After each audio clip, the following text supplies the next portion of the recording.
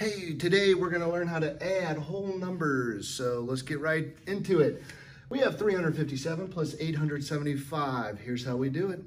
I like using the traditional algorithm of just adding up the columns. So 7 plus 5 is 12. So the ones place goes here and the tens place goes here. So 12 is made up of 1 10 and 2 ones.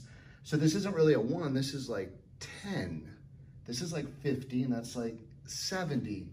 So that's the ones place, the tens place, and the hundreds place. The hundreds place here, this 3 isn't a 3, but it's really 300. And this 8 isn't an 8, it's really 800. So when I carry the 1, I'm really carrying a 10, okay? So now we have a 10 plus 50 plus 70 is essentially what we're doing. But to make it easier, we say 1 plus 5 is 6, plus 7 is 13. Okay, or carry a 1. Of course, really that's 100. So 1 plus 3 is 4, or like 400. Plus 8 is 12. So we have an answer of 1,232.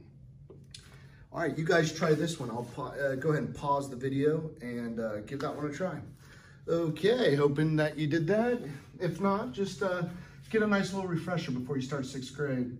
We have 4 plus 2 is 6, 6 plus 7 is 13. And notice the ones place is here and we carry up here. 1 plus 9 is 10 plus 8 is 18. And then I like doing 10 pairs, so like 7 plus 3 is 10 plus 1 is 11. So 11,836. Hey, thanks for watching Math with Jason Jacobs. I hope this helped you adding whole numbers. Now let's do them with decimals. Ha ha ha. Bye.